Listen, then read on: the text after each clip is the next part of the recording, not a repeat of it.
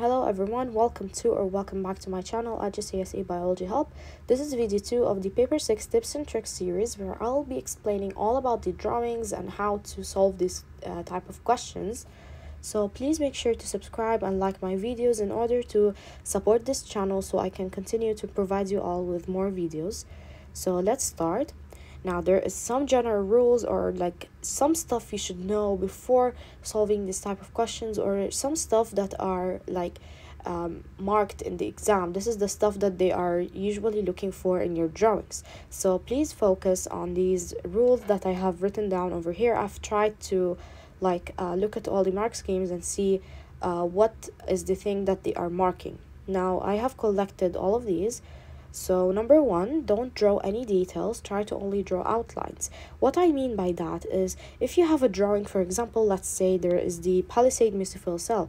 As we know that there is some cells that inside look like this, and there is the chlorophyll, and there is the plant cells. Now you shouldn't draw all of this. You should only draw an outline like this, showing that the palisade mesophyll cell is present and the layer is present. Just show me that there is the palisade mesophyll, and this is, for example, the epidermis, and for example, the spongy mesophyll. Just draw like this. For example, don't draw details and plant cells like this and like this, for example, and over here the spongy mesophyll, for example. No, don't draw like this. You have to draw just outlines. Show that the thing is present, and that's it. Don't draw anything further.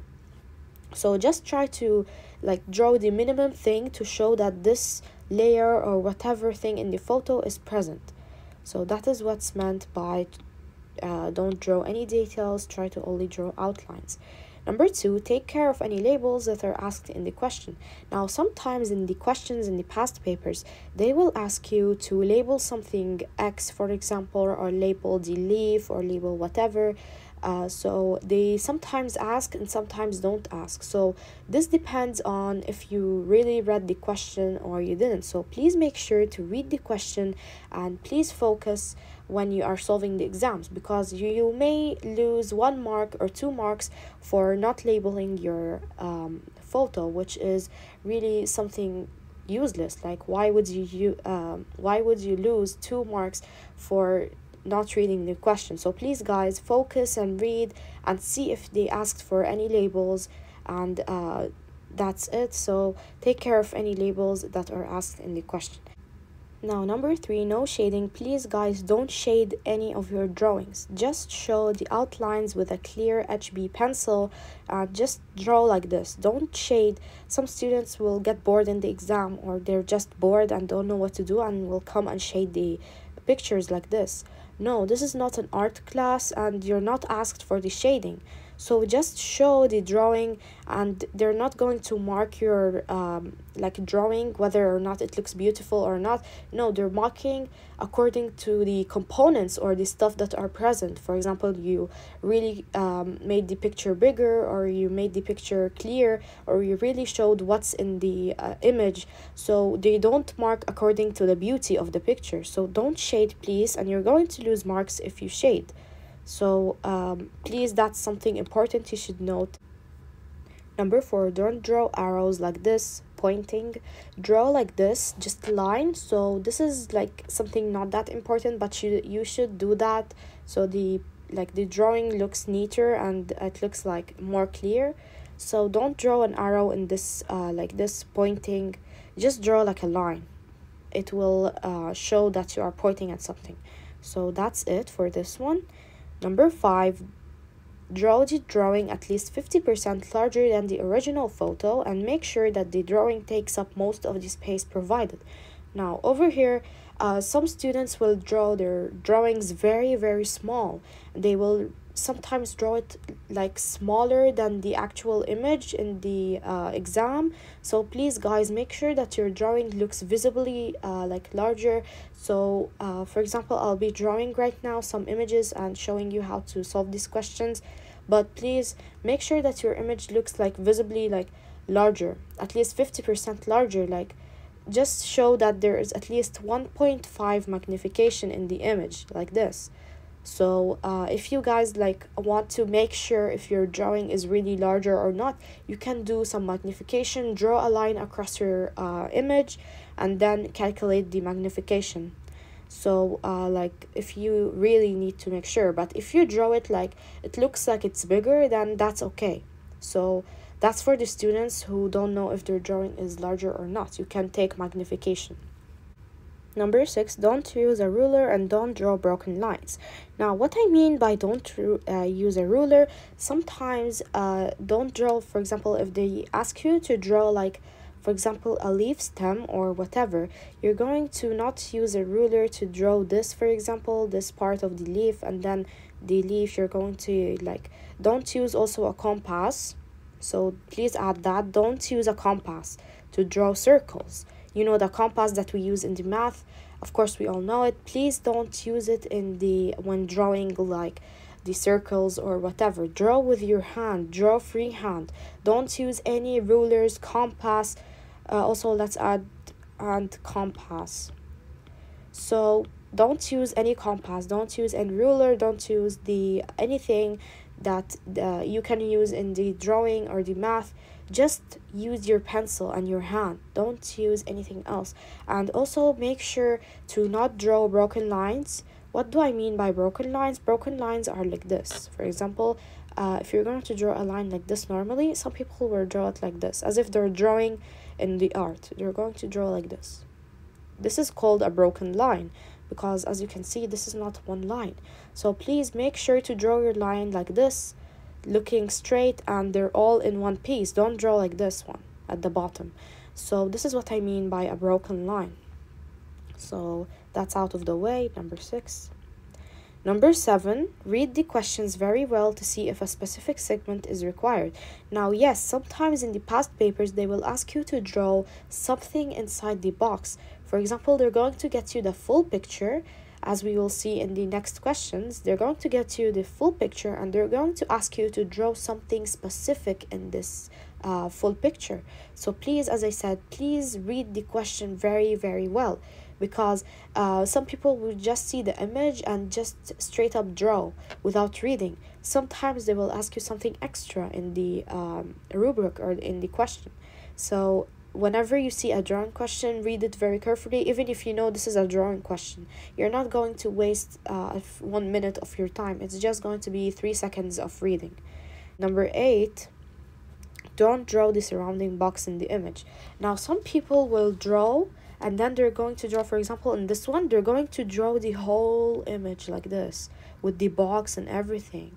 But over here in the question, they, for example, asked for the cross-section of an artery. They didn't ask you to draw the everything around it over here. Just draw the artery itself. Don't draw the box like this, and don't draw, for example, here, they're going to draw like this. They're going to get the box like this, for example, and then they're going to draw whatever inside. No, you should draw straight up drawing. Don't draw the box and then draw inside the box. No, just draw, and like you don't need to draw the box around it. So this is something that I've seen some students do.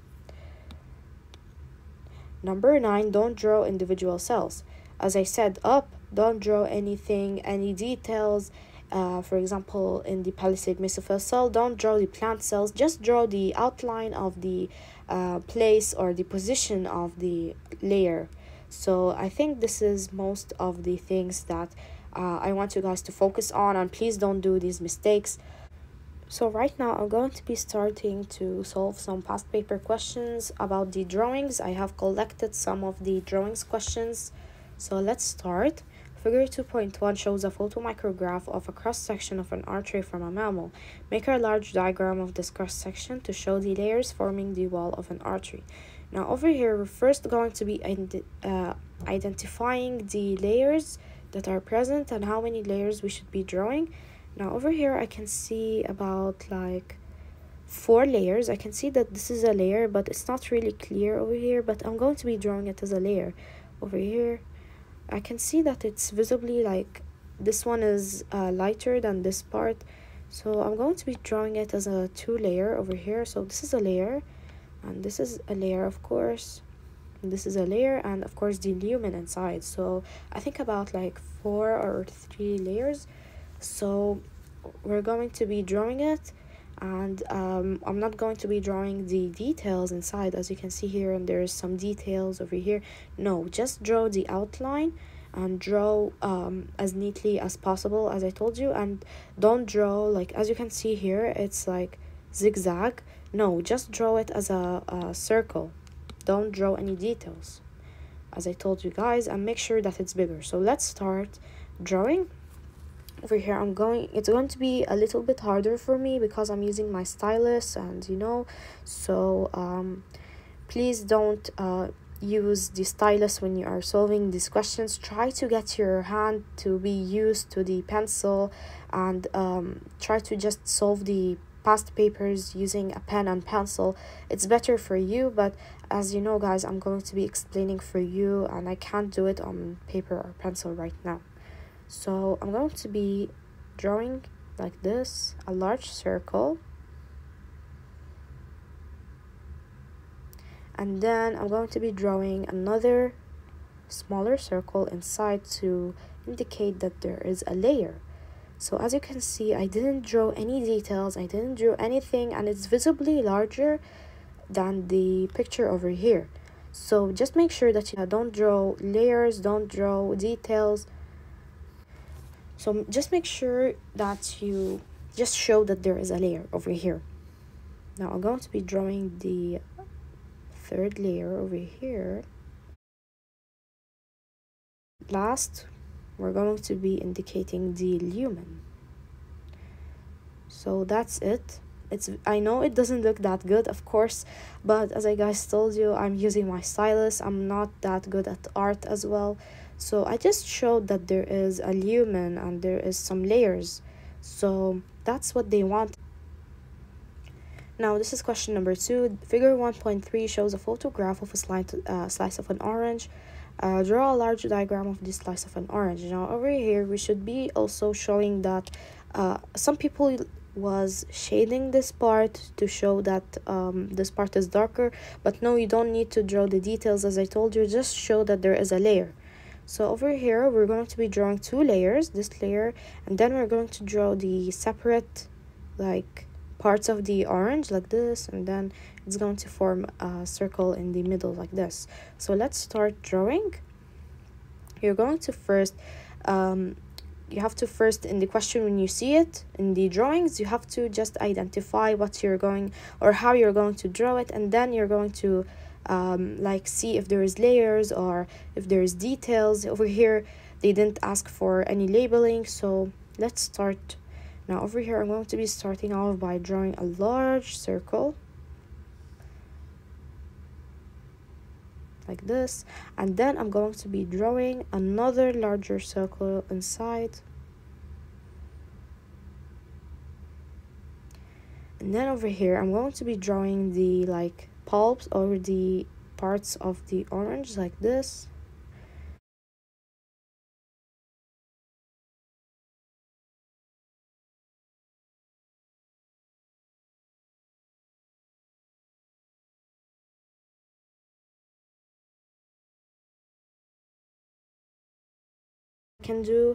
I've shown that there is the like little parts of the orange over here, and I've shown that there is a layer outside, and there is this part in the middle, this part.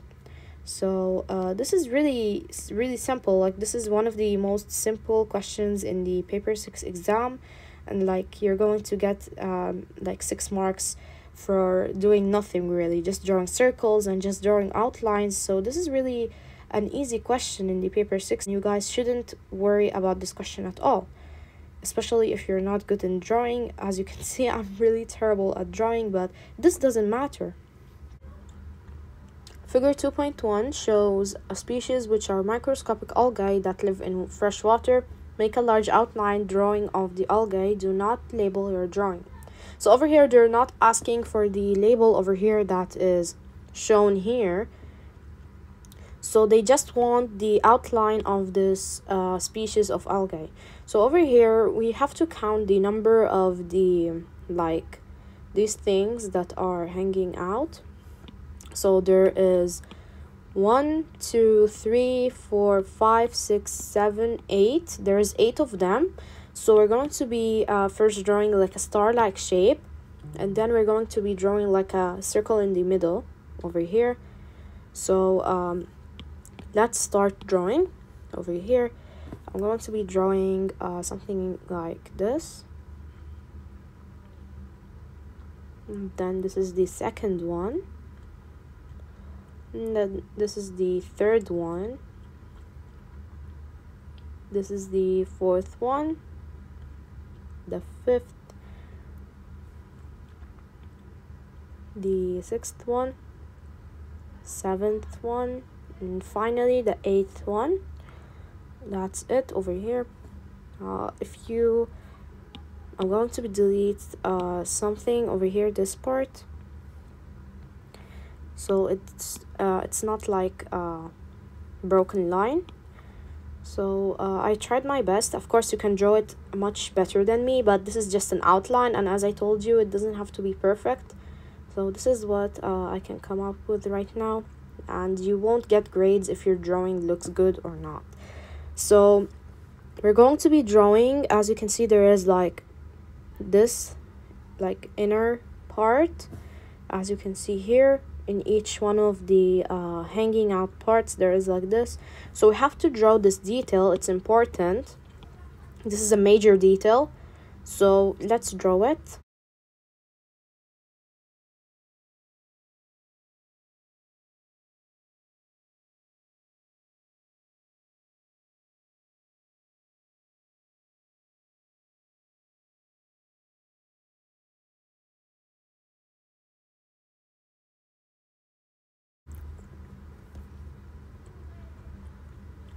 Okay, so that is out of the way. We're going to finally draw the circle in the middle. So over here, I'm going to be drawing the circle. So that's it. We just drew the outline, and that's it. So this is the tomato drawing. We should draw a large drawing of the cross section of a tomato fruit. Now, first of all, I'm going to be drawing the large, darker outer layer, and then I'm going to be drawing this smaller or lighter inner layer, and then I'm going to be drawing this white part, and then I'm going to be trying to draw these darker outer parts without drawing these like seeds inside. So this is like a minor detail. The seeds, I'm not going to draw the seeds, just the showing that there is this outer part and there's like a lighter part in the middle. So this is like my plan on how to draw this one. So I'm going to start drawing it. I'm going to first start off by drawing a large circle like this, and then I'm going to be drawing the lighter inner parts. I'm going to be trying to imitate the picture as much as I can.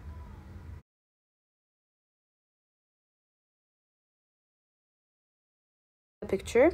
Now I'm going to be drawing the like this part, the light part over here, this white part.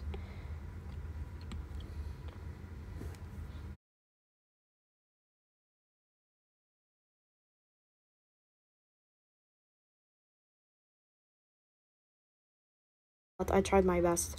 Now I'm going to be drawing this outer layers.